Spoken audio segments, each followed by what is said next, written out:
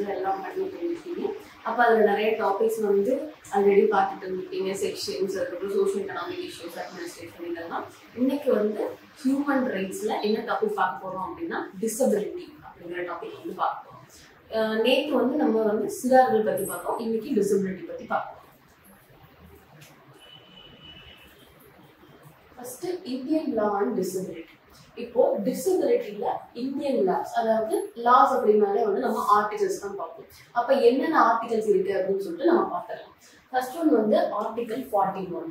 Article 41 என்ன சொல்லுது அப்படின்னா, அதாவது வேலை இல்லாதவர்கள், அப்புறம் வயதானவர்கள், அதுக்கடுத்தது உடம்பு சரியில்லாதவங்க, அதே மாதிரி டிசேபிள்டு பர்சன்ஸ், இவங்களுக்கு எல்லாம் அரசு அதோட பொருளாதார திறனுக்குள்ள ஏதாவது ஸ்பெஷல் கேர் இல்லது ஹெல்ப் பண்ண முடிஞ்சா பண்ணணும் அப்படிங்கிறது தான் வந்து ஆர்டிகல் 41.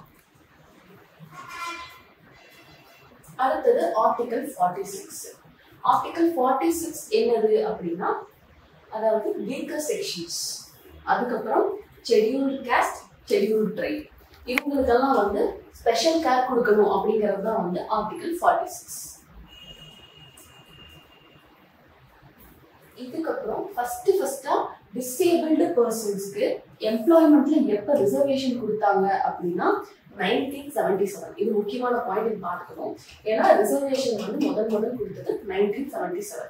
அதே வந்து ஒருங்கிணைந்த இன்டகிரேட்டட் எஜுகேஷன் டிசேபிள்டு சில்ட்ரனுக்கு அப்படிங்கிற ஒரு ஸ்கீமை ஃபார்முலேட் பண்ணது எப்போ அப்படின்னா 1976. அதாவது ஃபர்ஸ்ட் வந்து எஜுகேஷனை ஃபார்முலேட் பண்ணிருக்காங்க 1976ல, அதுக்கப்புறம் ரிசர்வேஷன் கொடுக்குறாங்க எம்ப்ளாய்மெண்ட்ல எப்போ அப்படின்னா 1977. அடுத்தது ஆர்டிகல் 249. ஆர்டிகல் 249 என்ன சொல்லுது அப்படின்னா, இப்ப அப்பப்போ கன்வென்ஷன்ஸ் ஏதாவது இன்டர்நேஷனலா போடுவாங்க. அப்ப இன்டர்நேஷனல் கன்வென்ஷன்ஸ் ஏதாவது வந்து வந்துச்சு அப்படின்னா அதுக்கு தகுந்த மாதிரி லெஜிஸ்லேட் பண்ணிக்கலாம் நம்மளோட லிஸ்ட்ல அப்படின்னு சொல்றதுதான் வந்து இந்த ஆர்டிகல் 249. அதாவது லிஸ்ட் வந்து நம்ம லெஜிஸ்லேட் பண்ணிக்கலாம். அடுத்தது rehabilitation council of India act 1992. இப்போ நார்மலா வந்து நிறைய ஆக்ட்ஸ் வந்து இதுக்கப்புறம் கொண்டு வந்திருப்பாங்க. அதுல வந்து ஃபர்ஸ்ட் ஆக்ட் வந்து rehabilitation council of India act 1992.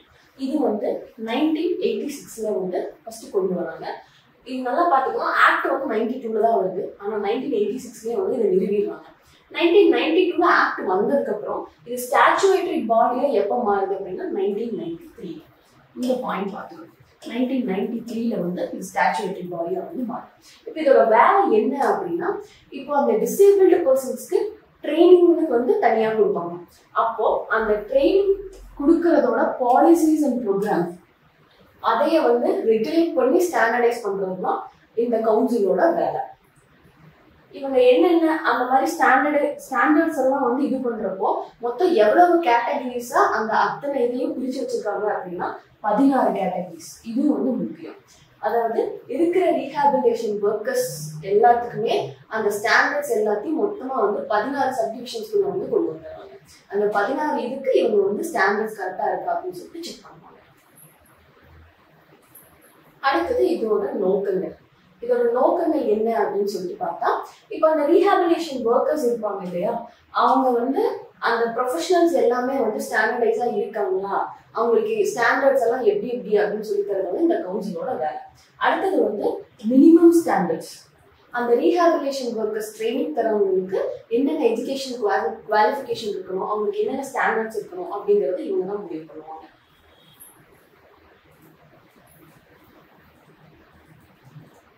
அப்புறம் எல்லா ட்ரைனிங் இன்ஸ்டிடியூஷன்ஸ்லயும் ஒரே மாதிரி யூனிஃபார்மா கொண்டு வருது அந்த ஸ்டாண்டர்ட்ஸ் எல்லாத்தையும் பார்த்துக்கிறது இவங்களோட வேலை. அந்த ஸ்டாண்டர்ட்ஸ் வந்து எல்லா ட்ரைனிங் இன்ஸ்டிடியூஷன்ஸையும் இது பண்றது. அடுத்தது இதுல ஃபர்தரா வந்து ரிசர்ச் வந்து ப்ரொமோட் பண்றதும் இவங்களோட வேலை. அடுத்தது சென்ட்ரல் ரீஹாபிலேஷன் ரெஜிஸ்டர், அதை மெயின்டைன் பண்றது இல்ல அவங்க ப்ரொஃபஷன்ஸ் ஒழுங்கா மெயின்டைன் பண்றாங்களா அப்படின்னு சொல்லிட்டு பார்த்துக்கிறதும் வந்து இவங்களோட வேலை. அடுத்த ஆக்ட் என்னது அப்படின்னா மென்டல் ஹெல்த் ஆக்ட் 1987. இப்போ இந்த மென்டல் ஹெல்த் ஆக்ட் 1987 வந்து செக்ஷன் 81க்கு கீழே வந்து வரும். அதாவது பிரிவு 81 கீழே. இது என்ன அப்படின்னா இப்ப அந்த மாதிரி மென்டல் ஹெல்த் அந்த மென்டல் இல்னஸோட இருக்கவங்க வந்து இப்ப ட்ரீட்மெண்ட்டுக்கு வராங்க அப்படின்னா அவங்கள எந்த அவமரியாதையும் பண்ணக்கூடாது, அவங்கள கொடுமைப்படுத்தக்கூடாது. அதுக்காக தான் இந்த ஆக்ட் வந்து கொண்டு வந்தது. இப்போ அதுல சில பாயிண்ட்ஸ் இருக்கும்.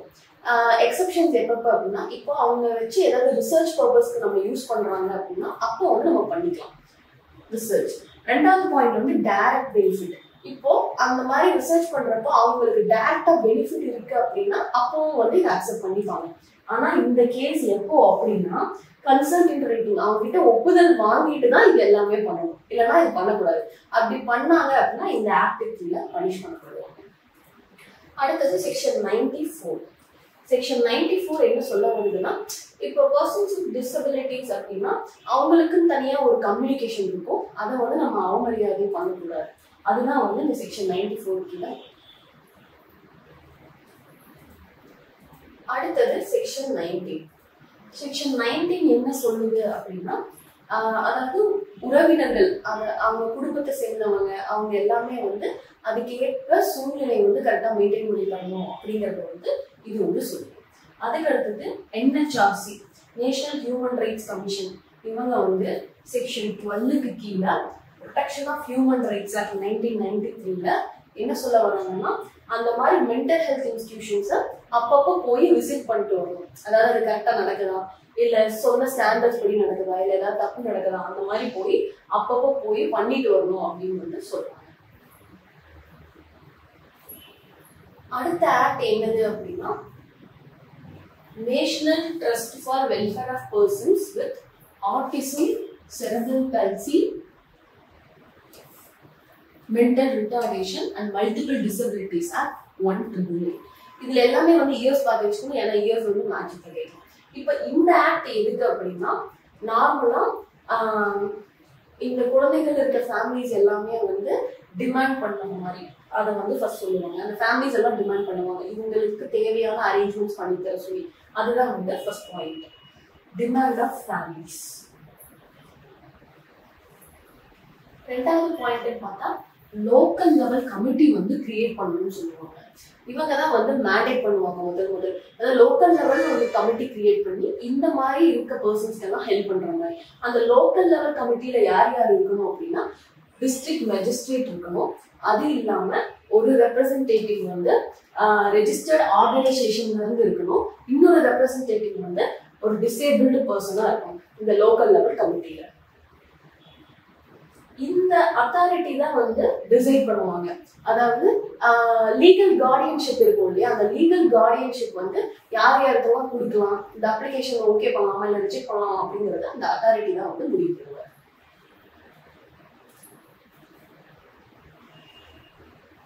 அவரே தான் வந்து இப்ப இந்த லீகல் கார்டியனா இருக்கவங்க எல்லாமே வந்து இயர்லி பீரியாடிக் ரிட்டர்ன்ஸ் வந்து ஃபைல் பண்ணணும். அடுத்தது பார்த்தா சூப்பர்விஷன், ஓவரால் சூப்பர்விஷனும் வந்து இவங்க தான் பார்க்கணும். அது எது கீழே வரும் அப்படின்னா நேஷனல் ட்ரஸ்ட் போர்டு கீழே வந்து நேஷனல் ட்ரஸ்ட் போர்டு கீழே அப்பாயிண்ட் பண்ணுவாங்க. அவங்க தான் வந்து இந்த சூப்பர்விஷன் பார்த்துப்பாங்க, இது கரெக்டாக போகுதா இல்லையா, அந்த லீகல் கார்டியன்ஸ் எல்லாம் வந்து கரெக்டாக ரிட்டர்ன்ஸ் ஃபைல் பண்ணுறாங்களா, எல்லாம் கரெக்டாக போயிட்டு இருக்கான்னு இவங்க தான் பார்த்துப்பாங்க. அடுத்தது இதுக்காக கவர்மெண்ட் வந்து 1 பில்லியன் வந்து இந்த ட்ரஸ்ட் ஃபண்டுக்கு வந்து கான்ட்ரிபியூட் பண்ணியிருக்காங்க இந்த ஆக்ட். அடுத்தது இன்கம் டாக்ஸ் ஆக்ட் 1961. இன்கம் டாக்ஸ்ல வந்து கன்செஷன்ஸ் கொடுப்பாங்க. இந்த மாதிரி பர்சன்ஸ் வந்து ஏர்னிங்கா இருந்தால் விலக்குகள் எவ்வளவு வரைக்கும் கொடுப்பாங்க அப்படின்னா 75,000 வரைக்கும் வந்து எக்ஸம்ஷன்ஸ் வந்து கொடுப்பாங்க இன்கம் டாக்ஸ். இது இல்லாம WNUSP அப்படின்னு ஒரு இது இருக்கு. அது என்னன்னு சொல்லிட்டு நம்ம ஃபுல் ஃபார்ம் பார்த்துக்கணும். World network of users and survivors of cycle. ஏன்னா இது வந்து அந்த எக்ஸ்பான்ஷன்ல வந்து கேட்பாங்க. அடுத்தது இன்டர்நேஷனல் ஹியூமன் ரைட்ஸ் லா. நம்ம இது வரைக்கும் பார்த்தது எல்லாமே வந்து இந்தியன் டிசபிலிட்டி லாஸே வந்து நம்ம பார்த்துட்டு இருந்தோம். இனி பார்க்க போறது வந்து இன்டர்நேஷனல் ஹியூமன் ரைட்ஸ் லா. இன்டர்நேஷனல் ஹியூமன் ரைட்ஸ்னால காமனா பார்த்தா 3 லீகல் இன்ஸ்ட்ருமெண்ட்ஸ் வந்து இருக்கு. அது என்னன்னா ஃபர்ஸ்ட் எடுத்தோம்னா எல்லாத்துக்கும் தெரிஞ்சதுதான் UDHR, universal declaration of human rights 1948. இது இல்லாம 2 என்னது அப்படின்னா ICCPR, இன்னொன்று ICESPR. இது ரெண்டுமே எப்போ அடாப்ட் பண்ணாங்க அப்படின்னா 1966ல வந்து அடாப்ட் பண்ணுவாங்க. இதுல 1994ல economic social and cultural rights அதோட கமிட்டி வந்து எதை கிளாரிஃபை பண்ணாங்க அப்படின்னா டிஸ்கிரிமினேஷன் அப்படிங்கறத வந்து கிளாரிஃபை பண்ணாங்க.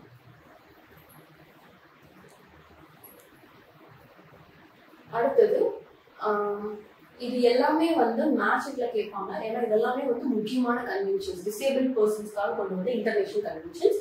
அதனால இது என்ன கன்வென்ஷன் பிளஸ் இதோட எக்ஸ்பான்ஷன் என்ன பிளஸ் இயர் மட்டும் நம்ம பார்த்துக்கோம்.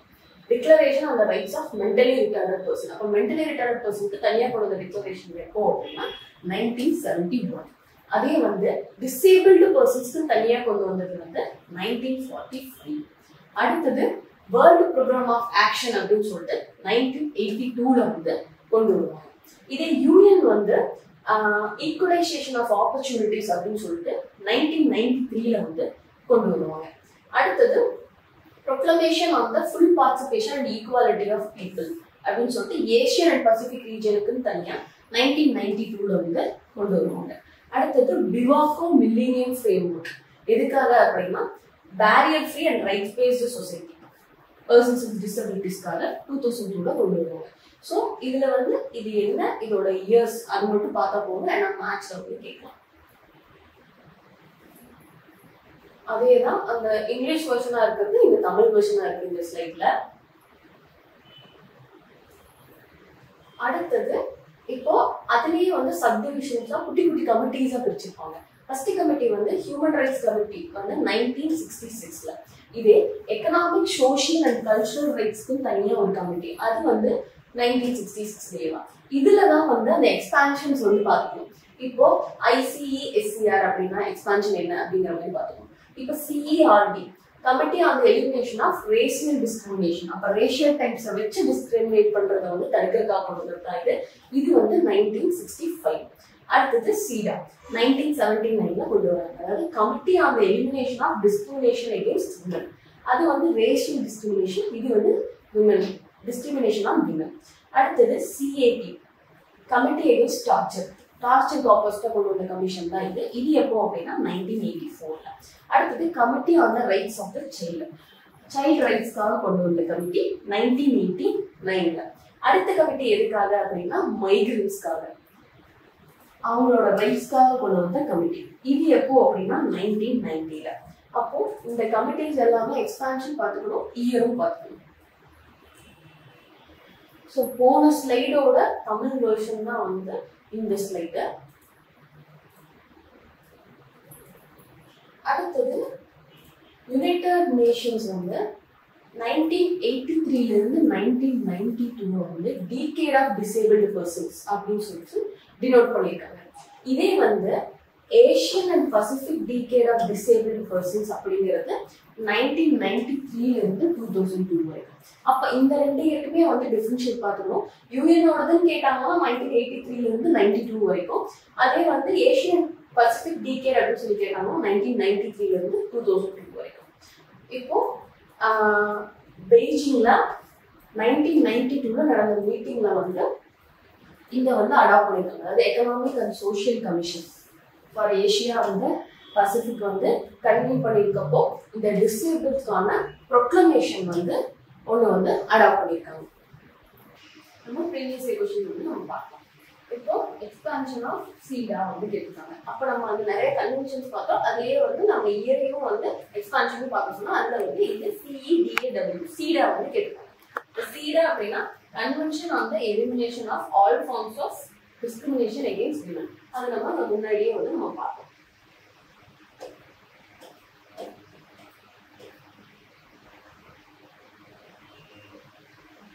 இப்போ அடுத்த கொஸ்டின் வந்து நம்ம பார்க்கலாம். அடுத்த கொஸ்டின் வந்து ரீஹாபிலிட்டேஷன் கவுன்சில் ஆஃப் இந்தியா. இப்போ ரீஹாபிலிட்டேஷன் கவுன்சில் ஆஃப் இந்தியா ஆக்டும் வந்து நம்ம பார்க்கலாம். ரீஹாபிலிட்டேஷன் கவுன்சில் ஆஃப் இந்தியாவில் என்ன கேட்டிருக்காங்க அப்படின்னா ஸ்டேட்மெண்ட் கொஸ்டின்ஸாக கேட்டிருக்காங்க. இப்போ 1994ல வந்து வந்துச்சு அப்படின்னு சொல்லி சொன்னாங்க. அப்போ நம்ம தெளிவாக பார்த்தோம். ஆக்ட் வந்து 1992ல வந்துச்சு. ஸ்டாச்சுவேட்டரி பாடியா வந்து 93ல வந்து அது வந்து மாறுச்சு. அதே வந்து 1994ல வந்து எதுவுமே நடக்கல. ஸோ இந்த ஸ்டேட்மெண்ட் வந்து தப்பு. அடுத்தது ரெண்டாவது ஸ்டேட்மெண்ட் என்ன அப்படின்னா இது வந்து ட்ரைனிங் பாலிசிஸ் அண்ட் ப்ரோக்ராம்ஸ் இதெல்லாம் வந்து ரெகுலேட் பண்ணுது அப்படின்னு சொல்லி கொடுத்துருக்காங்க. அப்ப இது வந்து கரெக்ட் தான். அப்ப இந்த ரீஹாபிலிட்டேஷன் கவுன்சிலோட வேலையை வந்து அந்த ட்ரைனிங் பாலிசிஸ் அண்ட் ரெகுலேஷன்ஸ் அதெல்லாம் வந்து ஸ்டாண்டர்டைஸ் பண்றது தான் இதோட வேலை. அப்போ ஸ்டேட்மெண்ட் 2 மட்டும் தான் கரெக்ட், ஸ்டேட்மெண்ட் 1 வந்து கரெக்ட். அப்போ இந்த ப்ரீவியஸ் இயர் கொஸ்டின்ல இருந்து என்ன தெரியுது அப்படின்னா அந்த கவுன்சில்ஸ் அந்த வேரியஸ் ஆக்ட்ஸ் எல்லாமே வந்து நம்ம கவர் பண்ணணும், பிளஸ் எக்ஸ்பான்ஷன்ஸ் வந்து இந்த ஏரியால படிக்கணும். இப்போ இந்த ஹியூமன் ரைட்ஸ் அண்ட் டிசபிலிட்டிஸ்ல இந்த வீடியோல அந்த சில ஆக்ட்ஸும் பிளஸ் அந்த கன்வென்ஷன்ஸ் மட்டும் தான் வந்து நம்ம பார்த்துருக்கோம். இதுல என்ன டாபிக்ஸ் வந்து இன்னும் பார்க்கல அப்படின்னா rights of persons with disabilities act 1995 2016 வந்து பார்க்கலாம். அது வந்து இதோட பார்ட் 2 வீடியோ. நிறைய இதை பத்தி நிறைய இன்ஃபர்மேஷன்ஸ் தெரிஞ்சுக்கணும் அப்படின்னா நம்ம வலிமை ஐஏஎஸ் அகாடமியில வந்து அசிஸ்டன்ட் ஜெயிலர் பேட்ச் போயிட்டு இருக்கு, டெஸ்ட் பேட்சும் போயிட்டு இருக்கு, கிளாஸஸும் போயிட்டு இருக்கு. என்ன வந்து ஜாயின் பண்ணிக்கோங்க, நிறைய இன்ஃபர்மேஷன் வந்து தெரிஞ்சுக்கலாம். அதுக்கப்புறம் டிஸ்கிரிப்ஷன்ல இருக்க நம்பருக்கு கால் பண்ணுங்க இல்ல மெசேஜ் பண்ணுங்க. தேங்க்யூ.